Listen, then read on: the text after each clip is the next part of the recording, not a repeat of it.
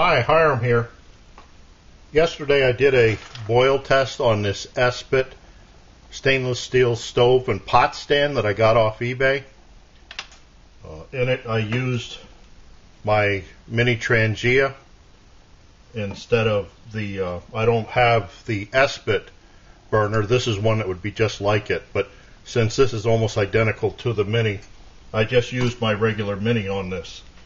But after doing that test, I had several requests to do the test using the solid fuel disc that comes with it.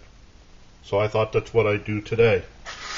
Kind of looks like you just put it down in. The stainless steel flexes a little bit, just enough for you to put it in place like that. Now, an interesting thing that I was thinking about was, I wonder if air holes in this plate on the outside edge might be a good idea. I might try that later. As you can see, they put a dent in here so that you know where to put the ESBIT at. So we're going to go with that. A couple of other questions that I've had given to me that I thought I'd try to answer. I've been asked, how does the weights relate to each other? This versus, let's say, the Mojo versus the Westwind stove. So, these four pieces, the three sides and the disc, just this, weighs 75.3 grams or 2.66 ounces. Now, you don't have to write this down. I'll put it down below in the text area. On the Mojo, just these three pieces, this weighs 61.3 grams or 2.16 ounces. So as it sets right here, the Mojo is actually lighter by, a little bit.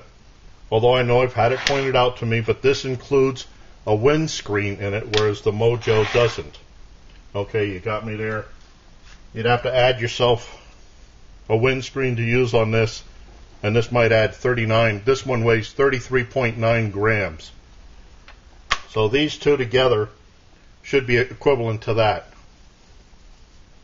The Westwind weighs 81.0 grams or 2.86, and that's the heaviest of the bunch, the Westwind.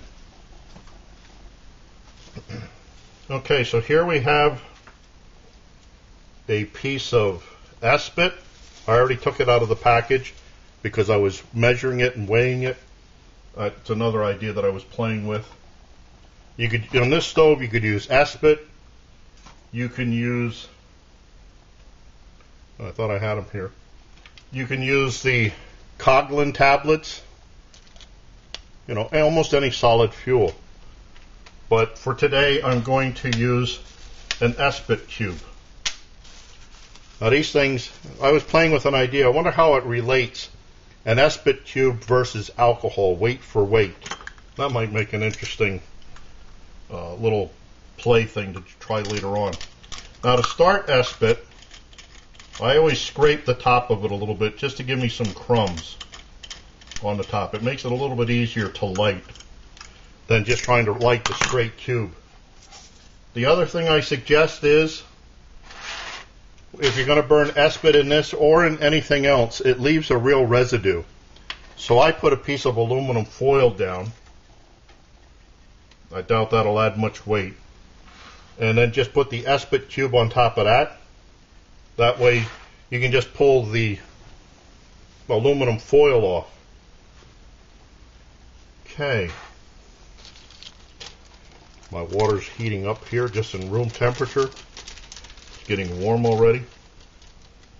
Let's see if I can light this. Now there won't be any camera 2 because with this pot stand there's not much to see.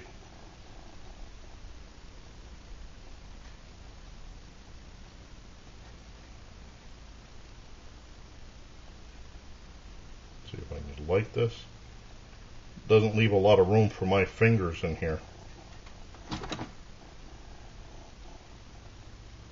Nope. Must not have put enough crumbs on there. Let me try it again.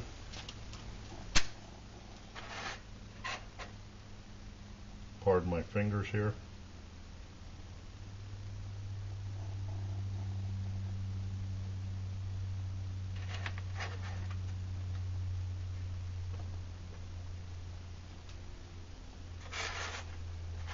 Okay, now let's get serious here.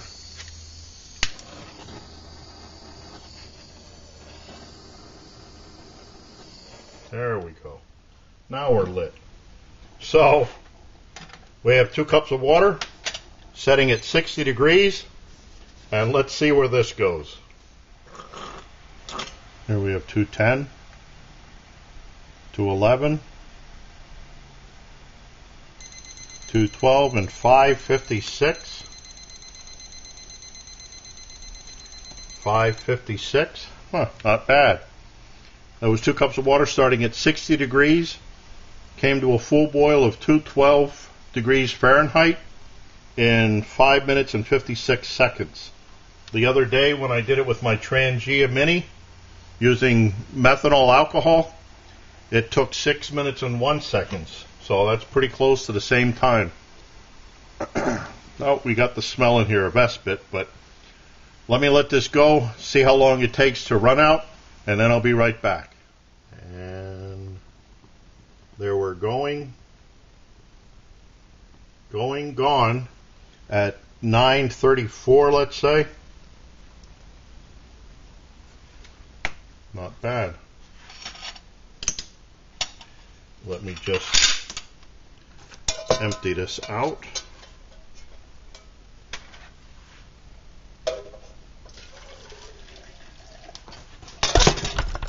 Oops, a little hot.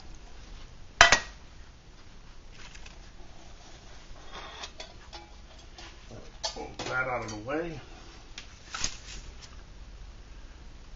Yeah, bump the camera there. Is it okay? Nope. All right. I just wanted to empty that so I can show you what ESBIT does. You can see the little corrugation on the pot stand part, but that's ESBIT. It always leaves soot on the pot. Now I know a lot of Graham weenies seem to like to use ESBIT. Guess it's light. You don't have to worry about alcohol floating all over the place. But you make trade-ins with everything.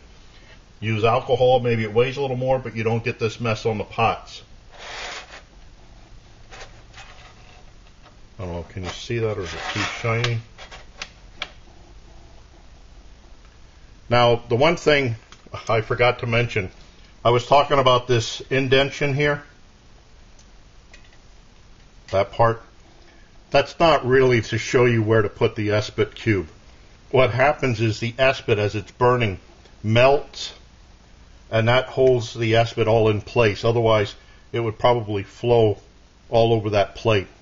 But by having it in an indentation like that, it keeps all of the burning material in one place. Okay, so a little recap here. 1 ESBIT cube, 2 cups of water starting at 60 degrees. Room temperature is 79, humidity 57. And it came to a full boil of 212 degrees Fahrenheit in 5 minutes and 56 seconds. About 5 seconds closer, 5 seconds faster rather, than using the Trangia. And it ran out in 9 minutes and 34 seconds. So that means in this case we would have had 2 cups of safe water to drink as far as pathogens and stuff. Not chemicals and garbage like that, but germ-wise it would have been safe with 1 ESBIT cube. Okay, let's see, anything else? Nope, I think that's pretty much it. Save yourself some grief. Use a piece of aluminum foil in the stove to keep that part clean. Not much you can do about the pot except just scrub it. I mean, it comes off fairly easy, but it's a mess. Okay, well, I thank you for watching. I hope this helps the people that asked for this test. I'm sure I'll be doing a couple more as time goes on. Again, I thank you for watching. I look forward to your input, questions, remarks, helpful suggestions. And as always, watch for my buddy Max. Bye now.